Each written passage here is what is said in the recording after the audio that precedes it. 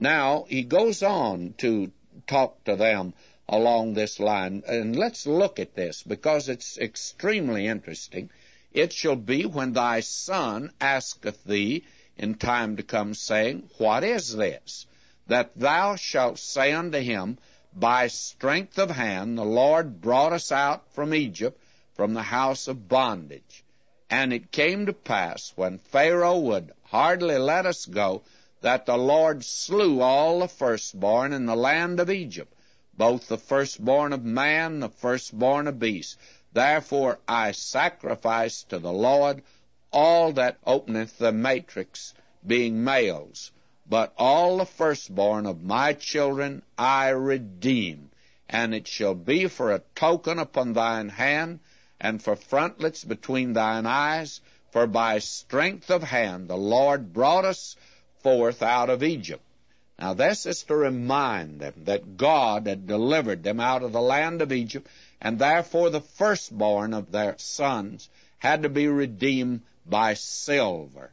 We are told today that we're not redeemed by silver or gold, but with the precious blood of Christ. Now verse 17, And it came to pass, when Pharaoh had let the children go, that God led them not through the way of the land of the Philistines, although that was near. For God said, Let peradventure the people repent when they see war, and they return to Egypt.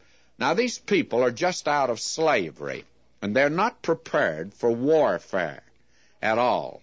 And the short way into the land, if you get your map and will note it, would be up the seacoast, would be up by the Mediterranean Sea, and that would take them right into the land. You remember in the 6-day war, when Israel, you will recall, moved to the seacoast, and they moved the Egyptians out. They just came right down the seacoast. Well, of course, they were prepared. They had the tanks and the planes to do it. But these people are just out of slavery, and they do not have any instruments even to fight with. So God, very graciously, and notice how good He is to them. He takes them through the wilderness. It's a long route, but it will spare them from warfare. They'll not have to face an enemy until they do get into the land. Well, in 40 years, they will be equipped. They will have an army, as we're going to see, and they'll be prepared. But they're not prepared at this time. And somebody says, but God by miracle could have delivered them. True. But you see, there is today, I can't help but be sick when I see the attitude of some Christians. They feel like God's got to perform a miracle every minute for them, and that you have a right to demand of the Lord that He intervene for you. If you're sick, He has to heal you and all that sort of thing. Well, my friend, He can do it. It's not a question of God's ability. It's always a question of the willingness of God and whether this is the way God wants to do it. Now, God could have brought them through the land of the Philistines, but He didn't want them at this time to be engaged in warfare and come up against it for the very simple reason they were not equipped for it. He could have delivered them. And when it's necessary, God's prepared to perform a miracle for us, but only to accomplish His will and His way in our lives.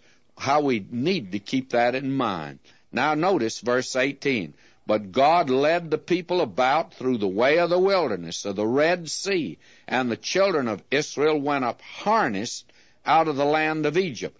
Now that word harness is a very interesting word. I guess in the Elizabethan days that it probably was quite meaningful to those people. But harness to us just means that they really were put under a yoke again. But that's not it.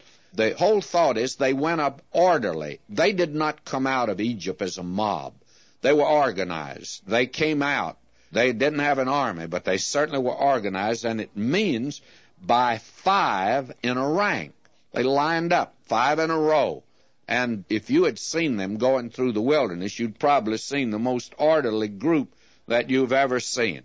Now, there's something else that's quite interesting here. It says, And Moses took the bones of Joseph with him, for he had straitly sworn the children of Israel, saying, God will surely visit you, and ye shall carry up my bones away hence with you. Now, you will recall, back in the book of Genesis, in fact, it's in the last part of the book of Genesis. It's the 50th chapter, and at that time I called attention to it that Joseph, when he died, he said unto his brethren, I die, and I'm reading now Genesis 50:24, and God will surely visit you, and bring you out of the land, unto the land which he sware to Abraham, Isaac, and to Jacob. And Joseph took an oath of the children of Israel, saying, God will surely visit you, and ye shall carry up my bones from hence. Now, that time has come. Quite a few years have gone by. At least 200 years have elapsed. And now there has arisen a Pharaoh who knew not Joseph.